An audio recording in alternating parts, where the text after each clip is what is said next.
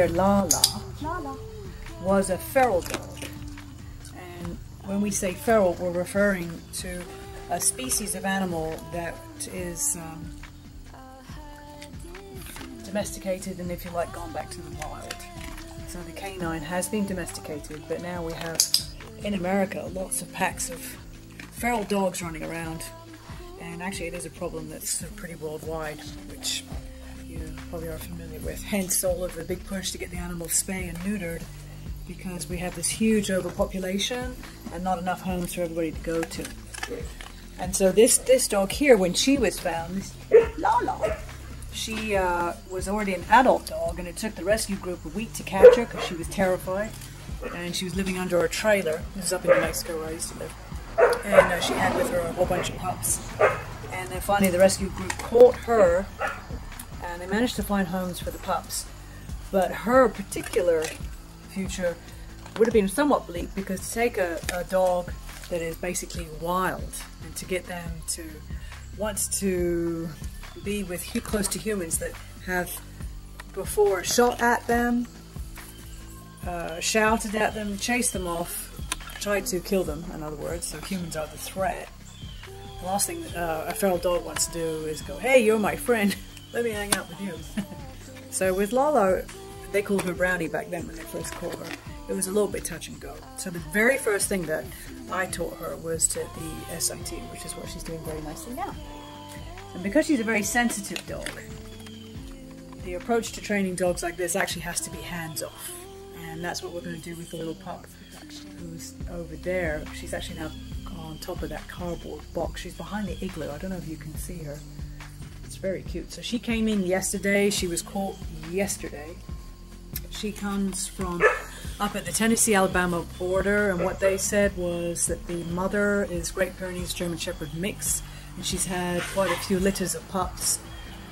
But they found one pup dead on the side of the road, and they don't know what happened to the other one, and they were able to catch that one. And she's maybe 9 weeks old. So we're lucky because she still is young enough, so we'll be able to do something with her. Now, the worst thing that I could do is force myself upon her, thinking that she's a domestic dog and knows all about humans and knows all about cars and trucks and doors and other dogs and radios and TVs and the human voice.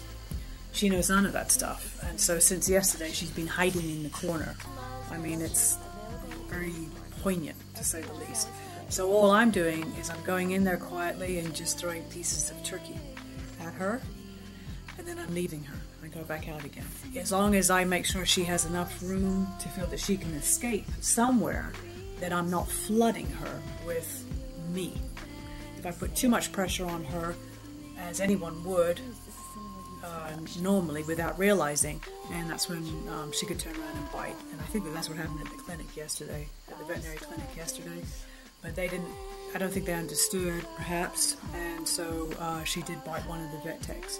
So when you have the feral dogs, you've got to understand, or any dog actually, quite frankly, if they don't understand what's happening and you push yourself too much on them, they'll turn around and bite you. And that goes for training too. So you've got to be quite careful how you handle it. So with this little girl, what I'm doing is I'm giving her lots and lots of time to find her own adjustment here at my place.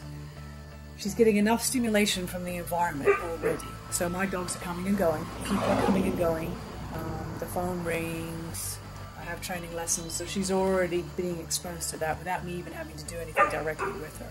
If I let her get used to that here, it'll serve her in terms of being able to very slowly make tiny little baby steps and understanding humans and how we work.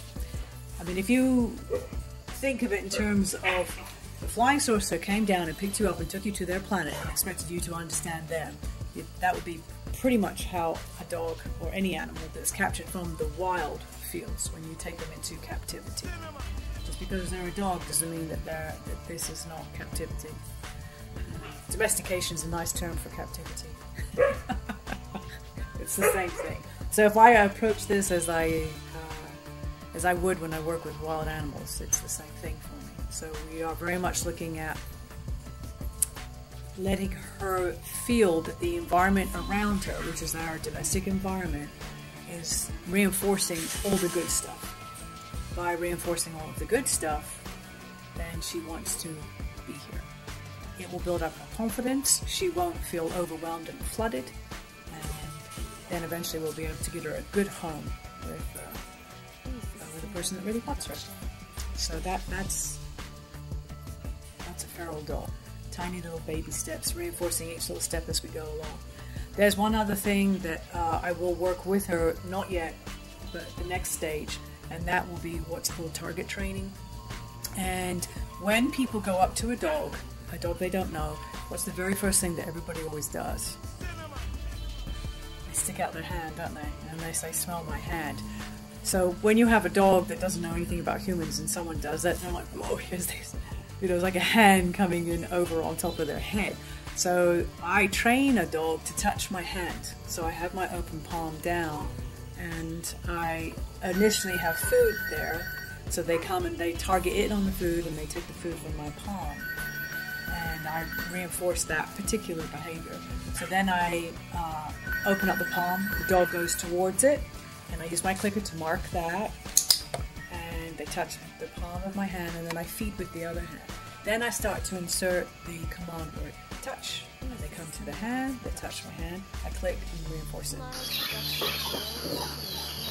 So there we see the breathing is getting a little bit quicker. She's not looking at me at all, but rather now turning her head into the corner. So these are all physical signs of her trying to hide from me, as I am the thing that she is scared of. Because her history of humans is that we are something to be scared of. There, you see that? So her face is completely jammed into the corner like that. So if I were to go and grab her now, for example, I would completely overwhelm her and she would turn around and try and bite me. So what we're looking for, the next step that we are looking for, is for her to turn and watch me coming here and actually put the food on the ground, and for her not to be scared of that. And the day that I see her turn around and actually watch me do this, then I know I've made a breakthrough. And then after that, it'll be easy. Right now, we're still very much in the critical part, which is to be expected because, you know, she's 12 hours in with me, and that's it.